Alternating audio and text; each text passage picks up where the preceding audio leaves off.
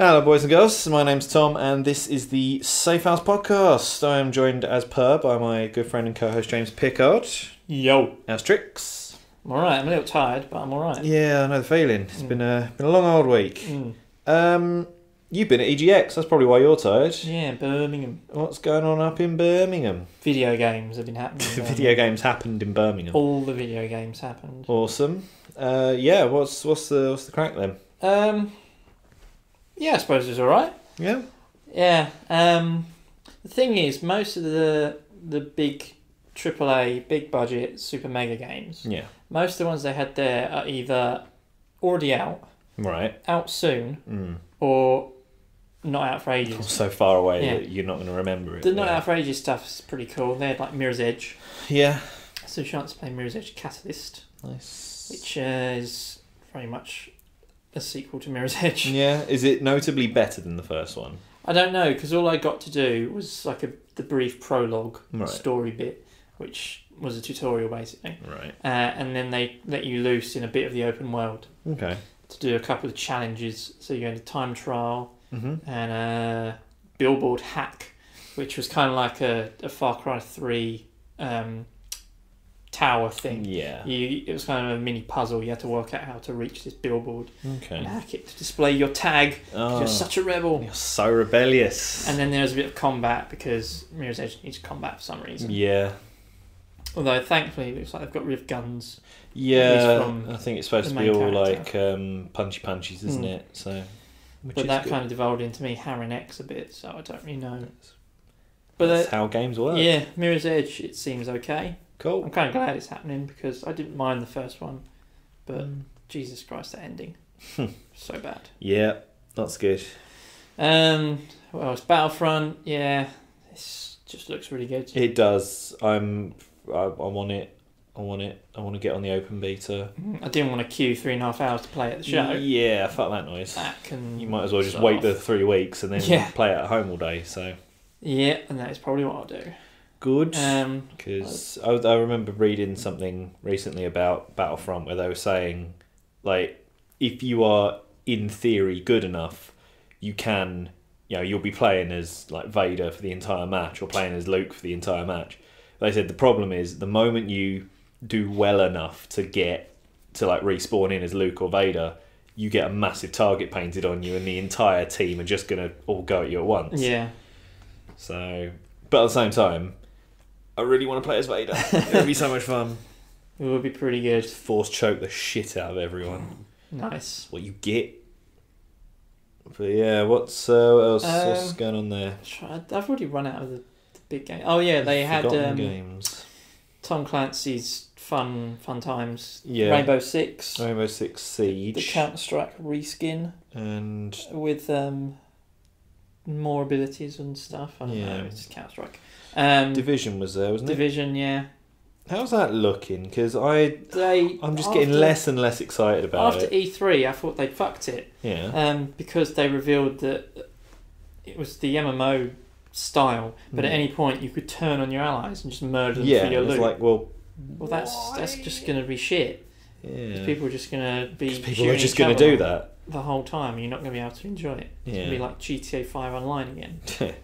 I mean, you do a mission, and your teammate then kills you for the money. Yeah. And then says, "Why aren't you here to do the next mission with me?" Yeah, it's like, because fuck you. Is why? The shit out of me.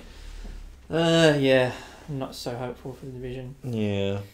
But there was Just Cause 3, blow up everything, the game. I really liked Just Cause. Both of them. Just Cause 2 is brilliant. Thought they were okay. I thoroughly enjoyed Just Cause 2. But then I also thoroughly enjoy the Saints Row games, and it's a very similar sort of thing. So it's just sort of a sandbox of go around and have fun. Yeah. Especially on 2 where you can just tether shit together. The amount of fun I used to have where I'd break into like an enemy airbase, get on one of their fighter jets as it like stand on the wing, and then I would tether like a guard to the wing and then jump off the plane, and the plane would take off and the guard's like, whoa. Great fun. Nice. Yeah, you can do all sorts of that stuff now as well. Like hang from the underside of a helicopter while wielding a rocket launcher. Because of course. Realism. That's Yeah. what we want. And it's got the Metal Gear Solid 5 style, you can call in stuff to be airdropped at any point. Yeah. So there was a bit where the guy called in a Humvee and a whole like Matrix style wall of weapons. Nice. And he just went on a rampage. You could do that in 2, because I remember ordering cars and they were just like, they'd drop off like massive boxes and the boxes would fall apart and there was a car in it. Nice. Yeah. It's a great game. Yeah. That's going to be ridiculous. Yeah. They also had Homefront: The Revolution. Yeah, you were saying it's like basically a reboot of the game it's a sequel to. Yeah. Like what? So I was talking to them about it and I was saying, now it's moved from... Because I think that the previous game was set somewhere on the west coast of America. Right. Because it's Koreans... North Korea invades America and somehow takes over. And somehow manages that despite having like a fraction of the population. Yeah. It's basically Red Dawn. Yeah, I was going to say, it is just Red Dawn the game. The first game was written by the writer of Red Dawn, John Minnis. Well, that makes sense. So he came in and wrote the game. Yeah. But everyone thought it was a bit garbage, really. Yeah. I haven't heard great things. People threw a load of money at it and it wasn't very good. But somehow the sequel was being made, but it's not a sequel. No. Talking to them, they said, no, this isn't a sequel. It's a reimagining of the same idea. I hate when people do that. And they've reimagined it by making Assassin's Creed the shooter. Because you've got like an open world and missions happen in the world and then you go to specific points which you then take over to convert to your side. And that seems to be most of the game. Excellent. With guns. Good. Fantastic. And it's just I played it, it's just boring. Yeah. It's just like, and the shooting didn't even feel good. And you could switch up parts of your gun on the fly, so you could have a shotgun that fires Molotovs and stuff, which, okay, hold that's on. Probably fun, but I'm pretty sure that's not a thing that happens. Well, like explosive rounds or something. Alright, okay. But yeah. Just stuff a bottle in the end of the shotgun, hope for the best. Awesome. Yeah. But you were playing a lot of VR stuff. You've been getting on the VR hype. VR's so good. Yeah. I've good. Still never... The only time I've ever done VR is when I was a kid and I was at the Science Museum and it was like... bearing in mind I was about 7 and so I put on a little headset, which... Oh God, that was 20 years ago. And you put on a little headset and I was in a train, in like the cab of a train, and I could not for the life of me work out why I couldn't open the door. I kept reaching for the door and they were like, Tom, you can't open the door. And I'm like, no, I can see the door handle though. And they're like, no, but you can't open it, you're just looking at it. I'm like, but I want to open the door. No, definitely come a long way then. Yeah. Because you were playing Elite Dangerous, which got right on my tits, that game. Yeah, but you play it in VR and like, wow. It's probably really fun in VR. It's probably really fun if you have no idea what you're doing. They had the full setup with the stick and the flight stick and all that stuff. Yeah, keyboard and mouse is not the way to play that game. Yeah, and so you're kind of just flying around, and it's the weird moment when you play and watch stuff and you just have the screen in front of you. Yeah, and at any point you can just turn to the side and you're not looking at the screen anymore. Yeah. And then you get in VR and you go and you hear someone talking, you turn to look at the person talking. Yeah. And there's more of the ship you're in. And you turn around and there's more of the ship you're in. And you kind of go, oh no, it's VR. Oh. That's weird. It is super weird feeling, but amazing as well. And then you kind of look down and you can see like a bit of a chest. Yeah. And there's these 2 arms out on the sticks and you push the throttle forward and the guy's arm goes forward in the screen and you just kind of...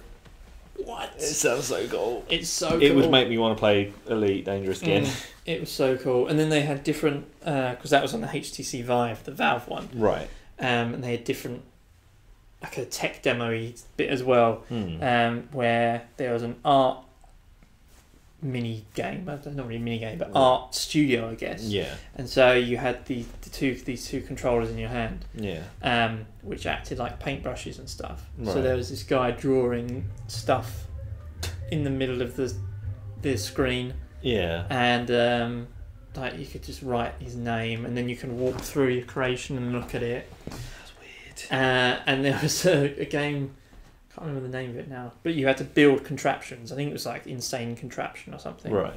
And so you were kind of reaching around, picking up stuff, building this contraption to get a like gem to the other side of the room. VR Meccano. Yeah. Awesome. It was weird. And then that was just the Vive. Yeah. There's PlayStation VR as well. Yeah. Which is Sony's definitely not the Morpheus attempt. It's not called Morpheus anymore. It's not the Morpheus. Now I got to play Valkyrie, which is another space thing, but they've got all sorts of stuff coming out. Cool. But that was really cool because it started when you were kind of in the dock. Right. You call it a dock. So you're sitting in your ship in the dock, and then all the stuff kind of raises up, and the door opens at the end, and you go. So like the start of the Star Tours ride at Disney. Yes. Excellent. Perfect. That's all I've ever wanted. And it's weird how you kind of, your brain obviously senses momentum. Yeah. So you kind of think, I'm moving, but then you realise you're just sitting in a stall in a fucking conventional. That's so weird. Yeah, I'd be interested to try some of it out. Some really cool stuff. Esper as well, which was the telekinesis trials. So that you had telekinetic powers. Cool. And so you'd use the headset by touching a touchpad on the side to move stuff around. That's cool. Give it the old Professor X style. The assembly, which is going to be an adventure game with free movement in VR. So you'll be able to move around with a controller. Yeah. Awesome. In some weird underground secret research base, doing super secret research things. Super secret, super research. But that started by you'd been forcibly recruited. Right. So you were strapped into this gurney thing and was wheeled through the base. Yeah. And that's another one of those, I'm moving, but I'm sitting still. I'm not moving. What is going on? Brain doesn't understand. It sounds really, really cool. Yeah, I was so excited. I'll be definitely up for a crack at that. So we've got, in terms of when it's actually coming out, the Samsung Gear VR is coming out this year. Really? Which is based off Oculus tech. Okay. But it needs what's going on with the Oculus? Phone. Where's that? Q1 2016. Oh, right. It's going to be about $300. The Samsung Gear VR is going to be £60. Fuck off. However, you do need a phone to go in it. So you need like a Samsung Edge, one of the new ones. I don't have one of those. Or some kind of... There are some phones that work with it. Yeah. Which will serve as like the lenses. Okay. But it's going to be super cheap. As long as you've got the phone to go with it. As long as you have a phone that works for it. I think PlayStation VR is out early next year as well. Cool. And then the Vive, I don't know. I don't think it's out early next year, but it's next year. Basically, next year is when VR happening. It's going to happen, and it's going to blow people's minds. I am preemptively blown. But yeah, that sounds like a good little adventure. Yeah, played a bunch of indie games as well because always more indie games. Yeah, some really cool stuff there. Really good showing that probably trumped most of the big budget stuff. In terms of number, but also in terms of interesting looking games. Yeah, quality. Obviously, Devolver stuff is always good. Devolver is eternally good. Had the two big ones at the moment: Enter the Gungeon and Itza. Yep. The crazy shooter and the Norse myth RPG. Yep. Which looks really cool. Rising Star Games as well, from out of nowhere, or creeping up slowly from out of nowhere, because they used to do the odd weird thing like No More Heroes. Oh, I remember that. Or I don't know what else they've done. They've suddenly become like a new Devolver. Right. They've got this really weird, interesting lineup of indies. So stuff like Once Upon Light, which is a puzzler, where you have to make your way through these locations while not being in the light. It's all sort of weird puzzles, kind of Limbo-esque in a way. Yeah. That's good. There's they've got a game. They've got Lumini and Lumo. Right. I'm trying to remember which is which. Lumo, I think, is like an old school adventure game. Yeah. Like, those weird. It's hard to describe without using hand gestures here. But the screen is at an angle. Right. Your view is at an angle, and you kind of go through different rooms and explore this giant map, and it's like a puzzler game. What, like the Isolinear? Yeah. The sort of like top-down old school Fallout style stuff? No, not like that. Right. But more just it's been rotated round. So you move up, but in fact you're moving diagonally to the right. I can't remember what the tiny games were called, but they were kind of popular back in the like Amiga and stuff. Fair enough. I think it was like Zool or something. Good. But they're like really weird dungeon crawlers. Yeah. / adventure games. And they've remade a new one. Cool. Made a new one. Yeah. But yeah, they've got a weird lineup of games. They've got Poncho as well, which is another platformer where you can shift between planes in the environment. So that's pretty you can cool. shift between like foreground, middle ground, and background to progress. They've suddenly come out of nowhere with this. And just got a bunch of really interesting stuff. indie games, yeah. Nice. Which is cool. Yeah, always more. I mean, if we're going on adventure games, if we move away from EGX, Divinity Original Sin 2, bloody Chris Avellone of Fallout creating fame, has only gone on bloody join the dev team. I know. It's pretty exciting. Oh my god, it's going to be so good. I read a thing, he's apparently doing at least one origin story.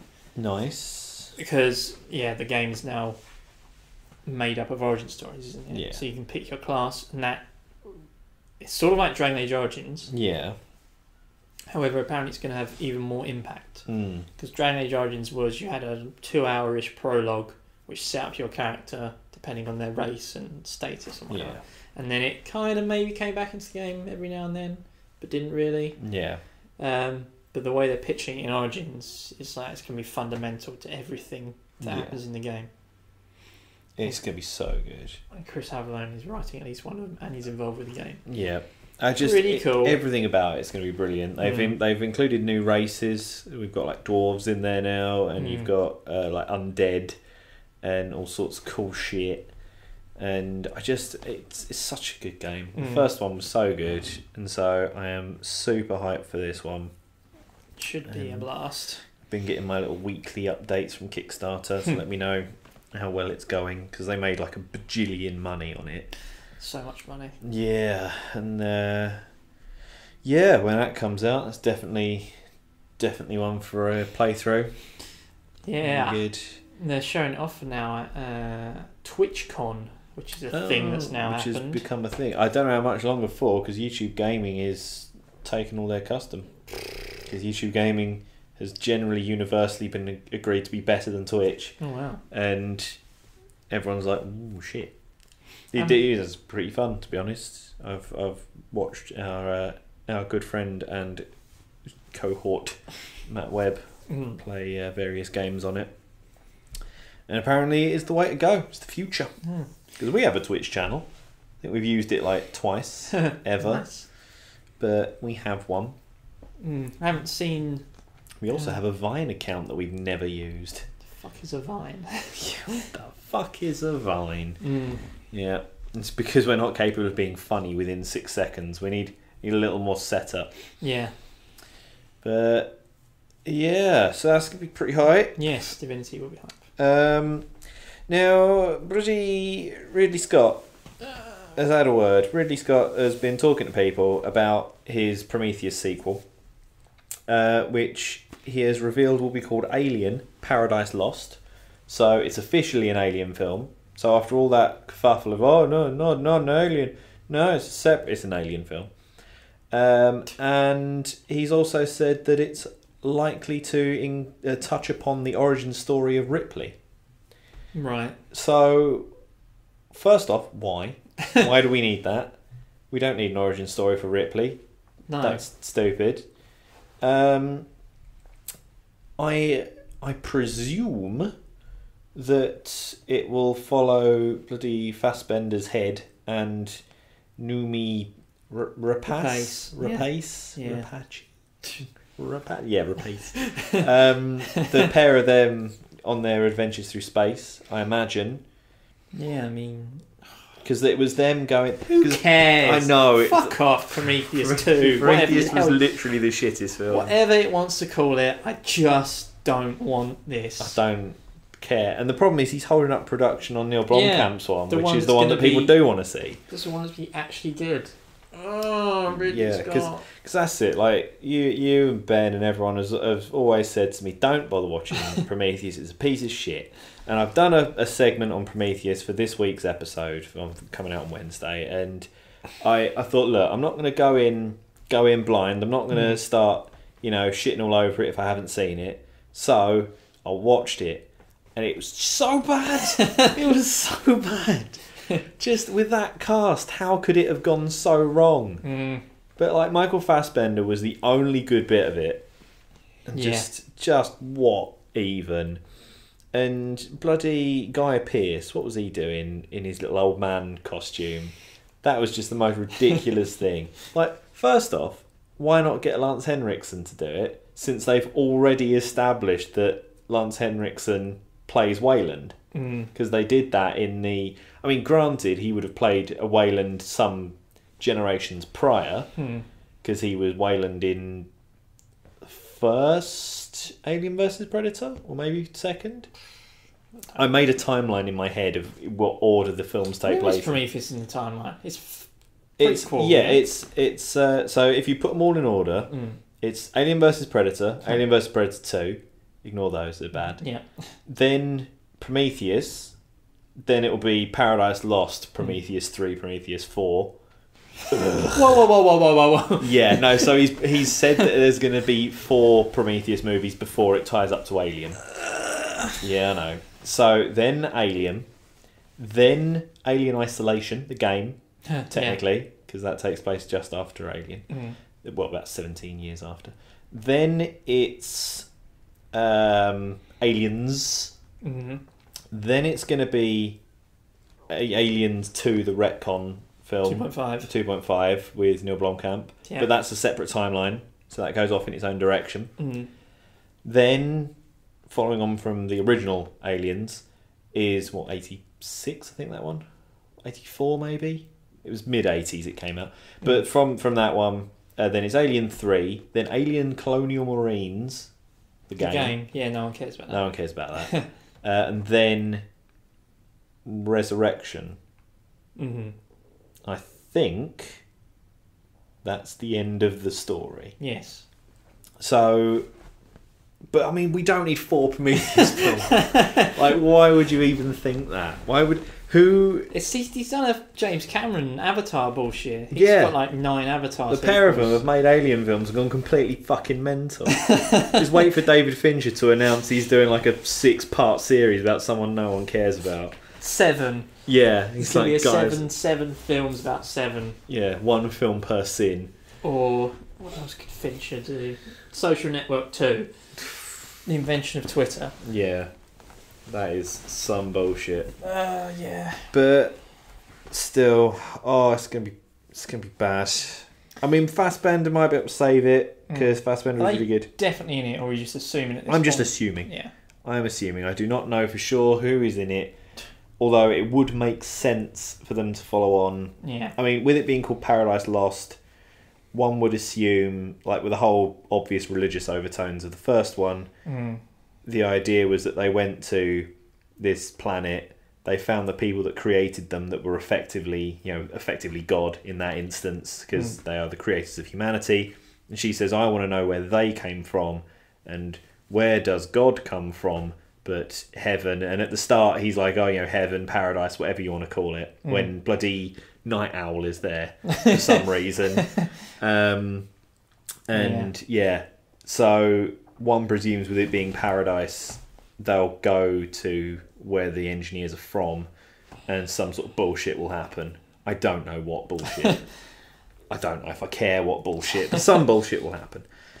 Other sci-fi that I'm caring less about than I should. Doctor Who, Season 9 has kicked off. I've been watching it. It's not very good. The first episode was a 2-parter. Well, the first 2 episodes was a 2-parter, which was The Magician's Apprentice and The Witch's Familiar, the episode names. Now, a basic rundown is that the Doctor assumes that it's it's my last adventure and I'm going to die, so I've written a will. And then he goes off to an unknown location to find Davros, the leader of the Daleks. And it transpires that some point during the Doctor's travels, he went to a planet where there was a kid who was like in trouble and was going to get murdered by some stupid fucking hands that are coming out the floor because Doctor Who hasn't got any budget to do anything good. And the Doctor was like, "Oh, I will help you because I help everyone." And the kid was like, "Help me, please." And he's like, "I'll save you. What's your name, young man? Tell me the name of the man who's going to survive today."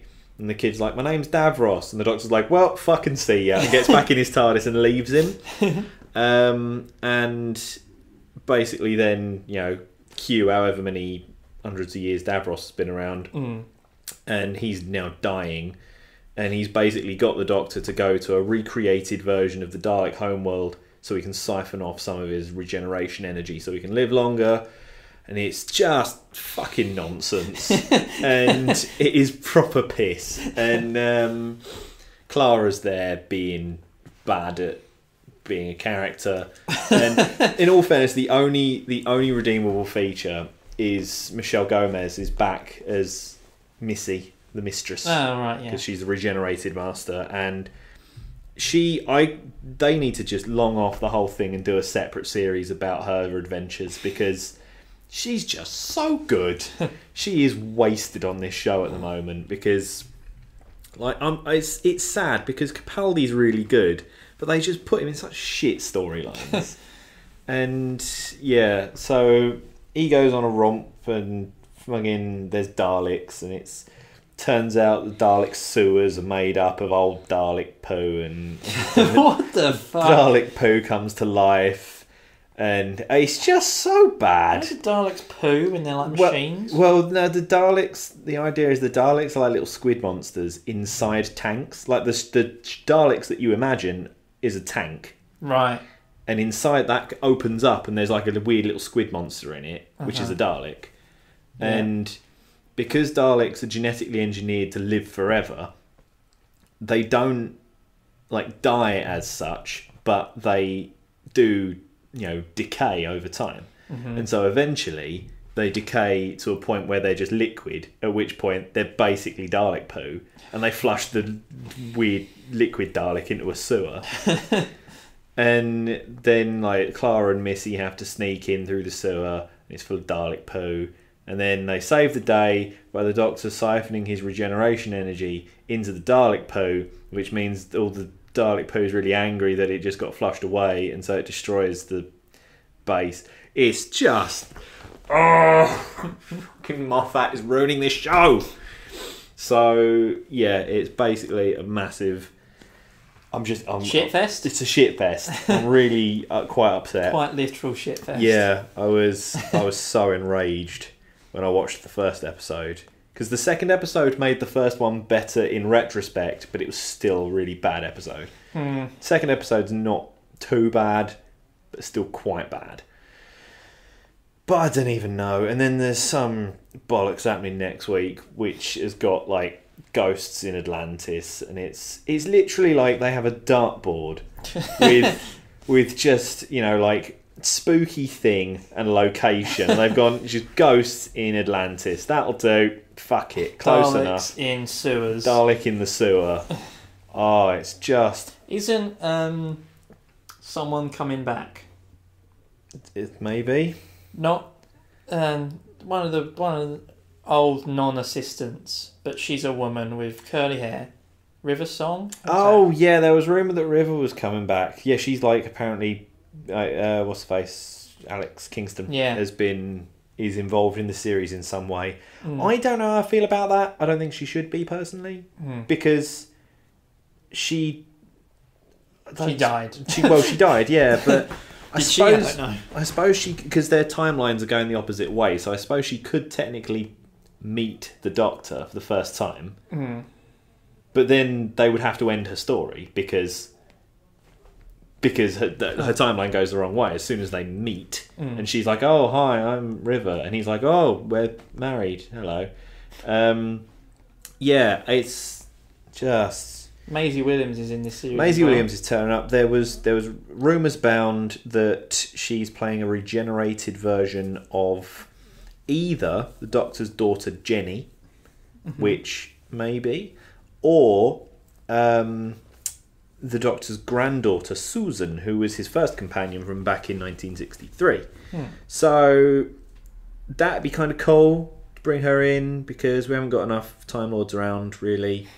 And Maisie Williams is awesome. So, and obviously Clara's leaving, so everyone's like, "Ooh, who will take over?" And it's like, maybe. No, it's going to be the other girl from last series. That fucking kid that he took to the end of the earth or something. When he was pretending to be a fucking janitor in the school. Oh my god, it's that again, it was like Robot in a school, Mummy on a train. It's literally, they just throw darts at a fucking board. Oh, angry.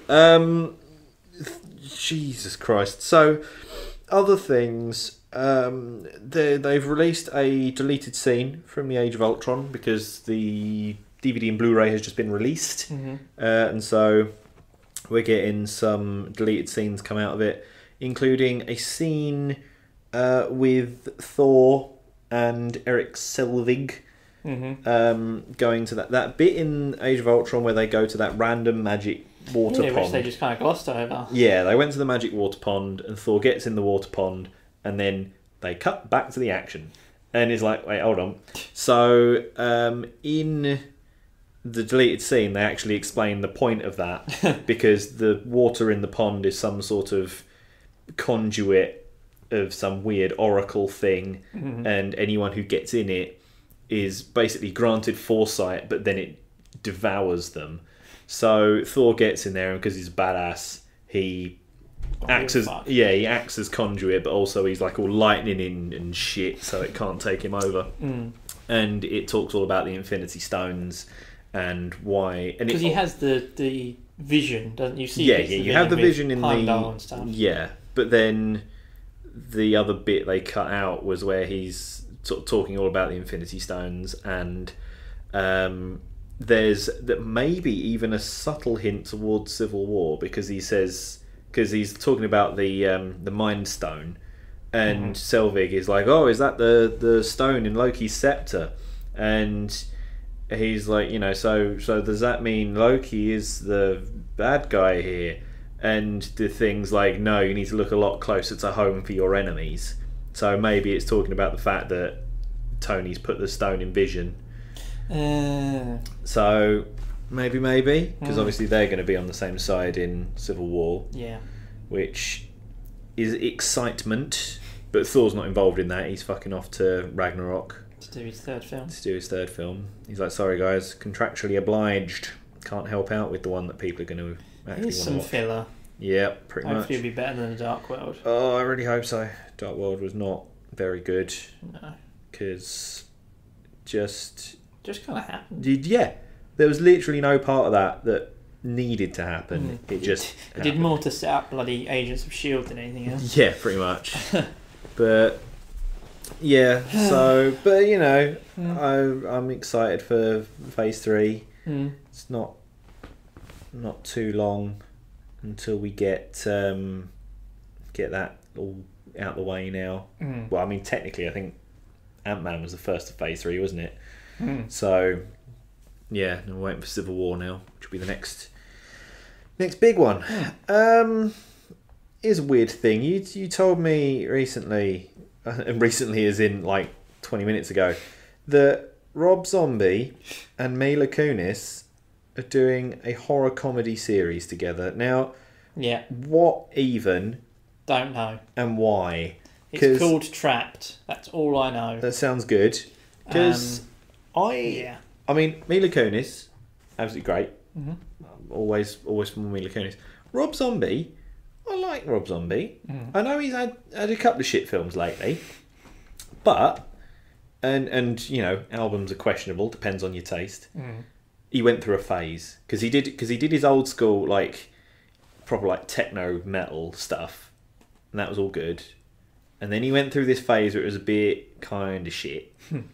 And then his latest album, well, I assume it's still his latest album, I haven't seen one since. He did Black Rat something, and that was a really good album. It's basically, he's gone back to like sort of that funky psychedelic kind of rock stuff. So it's like White Zombie again, but slightly less weird, because White Zombie was very weird. But yeah, I like Rob Zombie, because Devil's Rejects and House of a Thousand Corpses, top notch. The Halloween remake was it was alright, but nothing really happened. It was just it was a film. I liked Haunted World of El Super Beast though. That was just so stupid. I love that film. I still need to watch that. It's pretty good. I mean, it's silly. I imagine when they're saying horror comedy, it's probably that. It's probably in that tone, right? Because it was just a very silly film. Lords of Salem was a bit of a letdown. That was the one that came out a couple of years ago, and it was set in the 70s, because he loves his 70s. It was set in the 70s, and it was about some radio DJs, and they were sent a record that they didn't know who it was, and it was some weird chanting music that made all the women in the town go weird and like sort of go a bit zombified. And it was like the first 2/3 of that film are brilliant, and then it just off the edge of the cliff. Like, what even? It's one of those things where, as a director, he's probably gone, oh, we need to make it really weird now to show that the emotional turmoil she's going through. But it goes so weird that you just can't follow what's happening. And it's like, there's just, like a midget devil with a massive penis just run, and like all the chairs are made out of penises, and there's just this, it's so weird. So weird. But long story short, it's about witches. Because Salem. Salem. He loves it. So hopefully this will be good Rob Zombie and not Pap Rob Zombie. Yeah, it sounds like it will be a thing. It does sound. It will be a thing that will exist. It will be a thing. And it sounds a bit weird. Yeah. The only other thing on our to-do list for today, we've got the Bond theme. Writings on the Wall by Sam Smith. Or Earth Song by Samuel Jackson. Samuel L. Jackson. Samuel L. Jackson does the Earth Song. I'd listen to that. We've got... It's fucking boring. Fucking boring shit. It's so just nothing. I think Mark Gatiss, or Gattis, however you say his name, he nailed it, because he's obviously quite a big Bond fan himself. Yeah. And he said... the thing about good Bond songs is that, first and foremost, they're also good songs. Yes. The bad ones try and be pastiche. Yes. That's exactly what it is. Yeah. It's just like, we've got the thing intro, and then he sings a bit and sounds like... It sounds like if I tried to write a James Bond song in 20 minutes, which is how long he took to write it.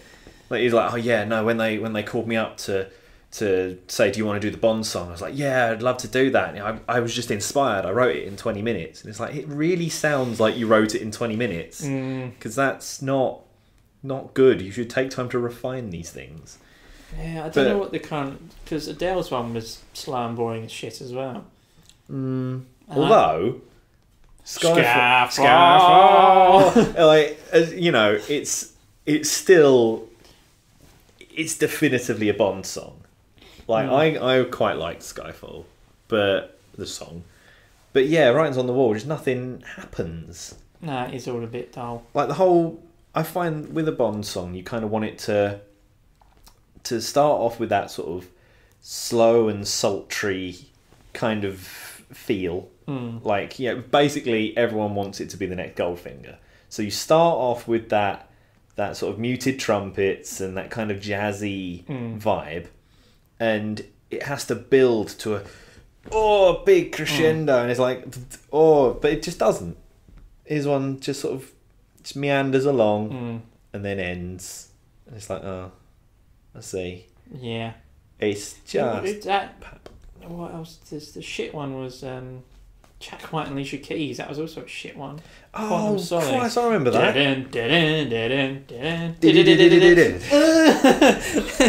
The problem with that... The problem with that song is it would have been good if it was just Jack White. Yeah. And Alicia Keys turned up and ruined it, because Alicia Keys can do one. And also, here's the thing, because I got that single just because I really liked the riff. And Alicia Keys didn't even play the fucking piano on it. Jack White recorded the whole thing. She just sung a And then she just basically, he recorded the entire song, sent it to her. She sang slightly off key for the entire song. And you'd think, for a song that's going to be that big, you'd have an engineer that would go, actually, love, can we get another take out of that? Or at least like tweak it in post. But she was about a quarter tone out for the entire song. And because she was singing with Jack, it just didn't work. Yeah. And yeah, so just shithouse. But I like, you would struggle for me to say anything bad about any Park Scene Royale. And I also really liked Chris Cornell's song. I Know My Name. I don't even remember that song. It was definitely more the rocky side compared to the jazzy stuff. Yeah. However, it had that the build, which it needs, because at the end the song was You Know My Name, right? And at the end was just him like, You Know My Name, as Daniel Craig strolls into the camera, and you're like, yes, nice, he's badass.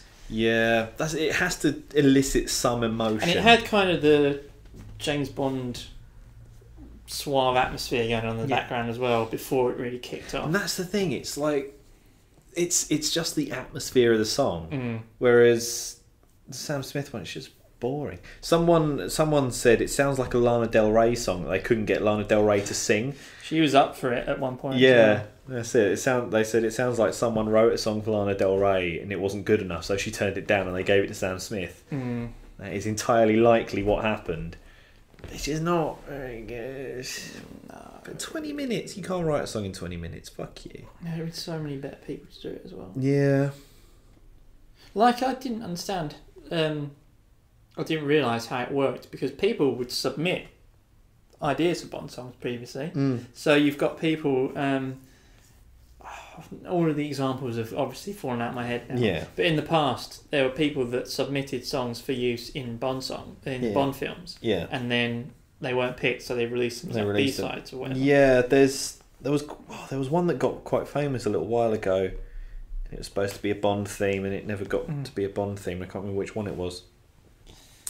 Also, Radiohead were up for it at one point. Yeah, that would have been interesting. They did a cover of Nobody Does It Better. Really? At one point, which is pretty good. But I imagine their Bond song would be kind of amazing. I'd love to hear that. Ellie Goulding was rumoured for a while. Yeah. But that didn't happen. She's got a new single out. It's fucking awful. Excellent. It's so bad, and somehow it's number one because everything is garbage. The general public. I was gonna say, I'm just looking at, I've found a list here of unused Bond themes. Now, back in the day, it looks like the song was written, and then different artists performed it, and they chose their favourite. Right. Yeah. Bloody Thunderball was Johnny Cash. Huh. Johnny Cash did a version of Thunderball, as you do. Yeah, there's apparently the Jack White one was going to be Amy Winehouse. Oh. And it says she was recording a demo for it, but it never surfaced, and it surely would have been better than the vocal mismatching of Alicia Keys and Jack White. That is true. But yeah, no, I forget what it was. There was a song recently that was going to be like the song for like Skyfall or whatever, and it didn't get chosen, so it just got released. And everyone was like, "It sounds like this should be a Bond song," and it's like, actually, what? One of the tracks on Raw Blood's album, I think it's Blood Hands or something. They said that was our attempt to write a Bond song. Really? Yeah. They didn't submit it or anything, but it was more like they wanted to capture the in all fairness, Bond song. I love that song. Yeah. So I always have in my head, one day I would like to make, like when we're big famous movie makers, make a bloody shadow run, with the sci-fi fantasy noir stuff. Yeah. that to me, whenever I hear that song, I just have like the opening credits of a Shadowrun movie in my head. One day it'll happen. It'll be awesome. Like a human detective who doesn't trust metahumans. And he's paired up with like an elven partner, and they have to investigate the murder of an orc. It's reminding me, I've been watching Rick and Morty. Yes. It reminds me of Baby Legs and Normal Legs. Yes. Yes. It's the weirdest episode. Oh my god. The fucking cereal Lucky Charms advert. Yeah. And the kids come along and open up his stomach and... Oh man. Ants in my eyes Johnson. I hope my prices aren't too low. I can't see. There's ants in my eyes. This microwave, it's on $200 and he's pointing at like a washing machine. Yeah. They did in season 2, the most recent episode was a sequel to that episode. So it was mainly just improvised adverts. It was like all of them sitting in a hospital waiting room watching intergalactic TV. The two brothers versus two brothers. Cats, and there's old women now. Yeah. So good. With guns. Two brothers. It's just called Two Brothers. Fucking what is it? Ball Fondlers. Yeah. Just the A-Team rip-off. It has a very improvisational tone. Good. That'll probably do, to be honest, because we're going to get some pizza and go and watch the NFL. So hungry. Go Bucks. So yeah, thanks so much for listening, and we'll be back. Oh yeah, there'll be an episode on Wednesday this time. There wasn't last week because the computer was broken. Computer's still broken, but it's alright. I'll work on that later. So so thanks so much for listening, and we'll catch you next time. Bye. Bye.